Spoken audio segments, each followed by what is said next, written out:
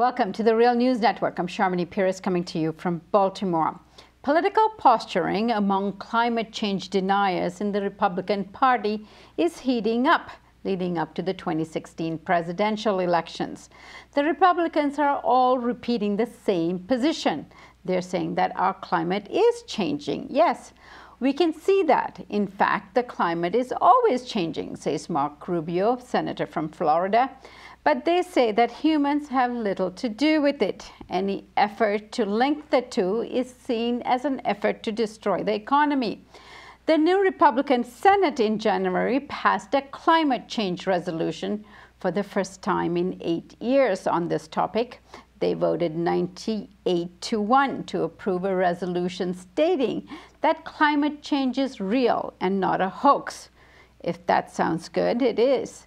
But then the Senate rejected a second amendment that stated climate change is real and it is significantly caused by humans. Jeb Bush, who is seen as a front runner according to the New York Times, is on record saying, "What I get a little tired of is that on the left, this idea that somehow science has decided all this is so you can't have an opinion." That is according to the Washington Post article by Paul Waldman. Further, Ted Cruz, who recently announced his candidacy for president in the 2016 election, is on record at CNN saying, "In the last 15 years, there has been no recorded warming." Well, science tells us otherwise. It has recorded 2014 as the warmest year in recorded history. Now joining me to talk about all of this and why that may be happening is Michael E. Mann. He's joining us from State College, Pennsylvania. He is a distinguished professor and director of the Earth System Science Center at Penn State University and the author of the book, The Hockey Stick and the Climate Wars. Also joining us from Port Townsend, Washington is Subhankar Banerjee. Subhankar is an environmental and humanities scholar and activist. He founded climatestorytellers.org and he is editor of the anthology Arctic Voices, Resistance at the Tipping Point. Thank you both for joining us. Thank you. Thank you. So I'm going to begin with you, Michael, here. Michael, recently we've seen some very dramatic reports in terms of the degree at which the ice caps are melting. How do we know that? How do we measure it? How do we know the ice caps are melting to the degree that it is? Yeah, so we have a variety of measurements that we make. We use satellites primarily. We can use those satellites to measure the amount of mass that is actually contained within the ice sheets. So we can detect fairly small changes in how large the Greenland ice sheet and the Antarctic ice sheet are through these satellite measurements. They're basically measuring the gravity, the disturbance of the gravity field by these very large masses of ice. In addition, we can monitor changes in the ice cover of the Arctic Ocean. We use satellite measurements. We can look at the surface and we can determine if it's ice or if it's open water. So we have very accurate assessments for several decades now of how much sea ice there is in the Arctic. We know that we are on a trajectory right now where we will see potentially ice-free conditions at the end of the summer in the Arctic Ocean, perhaps in just a matter of a few decades, far in advance of what the climate models had predicted just a few years ago. So here's an example of where climate change is unfolding in a way that's faster and has a greater magnitude than what the climate models actually have predicted. Well, it turns out that when you change the amount of sea ice in the Arctic, you change the amount of heat that escapes from the Arctic Ocean into that very cold Arctic atmosphere. And more than a decade ago, scientists began to speculate that as we saw a decrease in that sea ice in the Arctic, we would actually see a large enough change in the amount of heat that escapes from the ocean into the atmosphere in the late fall and in the early winter that we would actually change the behavior of the jet stream. And not only would we change the behavior of the jet stream, but we would do it in a fairly specific way, in a way that causes the jet stream to swing way northward in the winter over the west coast of the U.S., so that all of that moisture and that normally comes to California in the winter instead goes northward. And it also takes all that warmth much farther northward. So you get unusually warm winters in Alaska, in Western North America, like we've seen this year in particular. You see very dry winters in California. California also had its hottest year on record last year. So you've got decreased precipitation, you've got increased warmth, which means increased evaporation, which means increased loss of water from the soils, and you get a perfect storm of consequences for drought. And that is why California has now experienced what we think is the worst drought in 1,200 years, in at least 1,200 years. There is almost certainly a human fingerprint in that drought. And my colleague, Peter Glick of the Pacific Institute in Oakland, California, and I had a commentary a week ago in the Proceedings of the National Academy of Sciences, where we explain how there is now mounting evidence that historic drought that we're seeing in California had a human fingerprint in it, the fingerprint of human-caused climate change. But it doesn't stop there. You change the pattern of the jet stream in a way that may ironically give us more of those very powerful nor'easters that have pounded the northeastern U.S. This winter, giving Boston record snow, producing fairly cold conditions in parts of the northeastern U.S. So that entire change in the behavior of the northern hemisphere jet stream and the very strange weather that we've seen around North America and around much of the rest of the world. Climate change is now starting to play a role in that very unusual, in some measure, unprecedented extreme weather that we're seeing. Michael, what is your take on the recent report we saw in terms of California having 1 year of water supply left? That's right. It was a very distinguished colleague of mine, Jay Famiglietti from the University of California, Irvine, who published an op-ed in the LA Times where he outlined why it is that California may be just 1 year away from water rationing.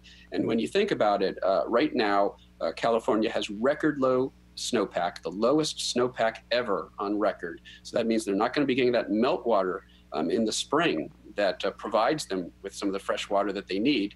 They haven't been getting the rainfall they need. And you have certain special interests like the natural gas industry through fracking using up a fair amount of water for energy. And so you have all these factors coming together in a way that could spell a disaster for California. If you ask Californians if climate change is real, not only is it real, it is impacting them in their daily lives now. And that's true over an increasingly large part of the world. And Subhankar, you're a scholar of the Arctic, and you've been monitoring and looking at the implications of the melting ice caps for quite a long time. Tell us what your observations are. Yeah, absolutely. I started my work in the Alaskan Arctic in 2001. And just to briefly summarize what Michael just talked about is why it is so significant. Because when I started the work, we were beginning to see the impact of climate change on the Arctic ecology and human communities way back then. And I'll give a couple of quick examples. But what we are seeing now, that what happens in the Arctic is impacting not only the Arctic, but really kind of the northern hemisphere at large, and possibly many parts of the globe as well. So that's why Michael's comments were that these are all connected, what's happening in the Arctic to what's happening in California, in the Northeast, and so on. Now back to the kind of in my early years, one of the things that with the melting of the Arctic sea ice, and because you mentioned Arctic ice cap, which is the Greenland ice sheet, and then we have the sea ice, which has hit a record winter maximum low. Usually the summer low is more significant, but the winter maximum is also low. Well, all that means is that the Arctic sea ice is on a death spiral. And that's having significant impact on both the Arctic ecology and the human communities.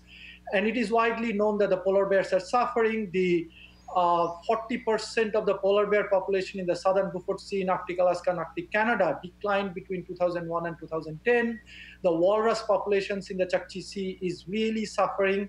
6 out of the last 8 years, tens of thousands of walruses hauled out onto the barrier islands and the tundra because there was no sea ice for them to rest on. And there are many other impacts on the local ecology, the marine ecology. But what is not understood is that what's happening in the Arctic Ocean is also impacting the land animals. And in fact, I'll give you one really kind of a sad example of that. In 2001, I had photographed 13 muskox, these kind of woolly prehistoric animals from the Pleistocene era. And they are in the Arctic National Wildlife Refuge with a newborn calf in April.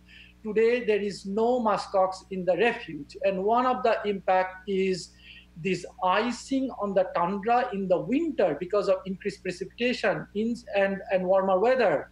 Instead of rain, instead of snow, you're getting rain, and that becomes ice, and that then impacts the animals' access to the food sources.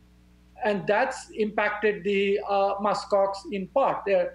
So climate change kind of took a toll on the Arctic refuge muskox. And then right now in the Norwegian Arctic, in the Svalbard archipelago, in the reporting of this winter lowest record on the winter maximum sea ice extent, the Guardian journalist did a wonderful connection between the open water in the Arctic seas, but ice on the tundra of the Svalbard, which is impacting the same way the reindeer population there. They're really struggling because when it's ice, they cannot break the ice through their hooves. And then you have the human communities, what's happening, and I know this from firsthand experience from Arctic Alaska, that many human communities, indigenous communities are now being forced to relocate. One example is, of course, Kivalina. Because of the reduced sea ice extent, you have more open water, more coastal erosion, combined with storms, as well as melting of the permafrost. These are all connected, happening. But let me just wrap this up by saying that what the melting, this rapid vanishing of the Arctic sea ice has opened up, in my mind, is perhaps the most significant contradiction of our time. And the contradiction is this. On one hand, the Arctic sea ice is melting rapidly, causing local, regional, as well as global impacts for human communities as well as animal communities. At the same time, there is an incredible push to industrially exploit the Arctic seas for oil and gas. In fact, right now, this month, the Obama administration is poised to give Shell the kind of one of the permits, and this will continue all through April, and Shell might, if they get all the permits from the Obama administration, will likely drill there. So it's really, I see that as the greatest contradiction of our time. On one hand, the very thing that is destroying us, not only up there, but all over, we are further destroying it by sending Shell and other oil companies to drill in the Arctic Ocean. I want to thank you, gentlemen, for joining us today. Thank you. It was a pleasure. Thanks so much, Sharmini. And thank you for joining us on the Real News Network.